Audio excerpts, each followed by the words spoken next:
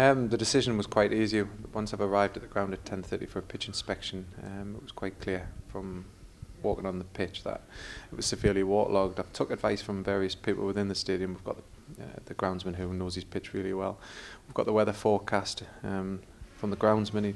He's been working on it since 7 o'clock this morning, and 4 hours and the water's not going anywhere, so it must be severely wet underneath, which is causing water not to leave in the pitch. And then I'm looking at the weather forecast, and the forecast is rain all afternoon. And with that decision taking player safety out of it at this moment in time, I'm not sure we can get the pitch playable by 3 o'clock. Could I delay the kick-off even a couple of hours?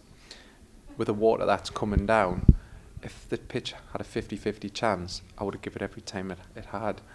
I've got to understand that Charlton supporters are travelling up from London, and maybe some have set off, so I've got to make a decision on that as well. And at this moment in time, the pitch had no chance, and even with the weather the way it was, I can't say even at 5 o'clock tonight that the pitch could be playable.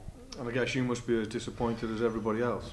I'm very disappointed. I've worked all week to referee on a Saturday. This is the same as the players who are ready for a Saturday, and it's an important game. 5th round of the FA Cup is special, and for two teams that are fighting relegation in the Championship, this is a wonderful relief, and a special time to get into the quarter final. And when it can be rearranged, it's always tough because there's many games ahead and European games, and which won't allow the game to be played at certain times, and it's disappointing for everybody. But when the game's replayed, we hope it's going to be a wonderful spectacle.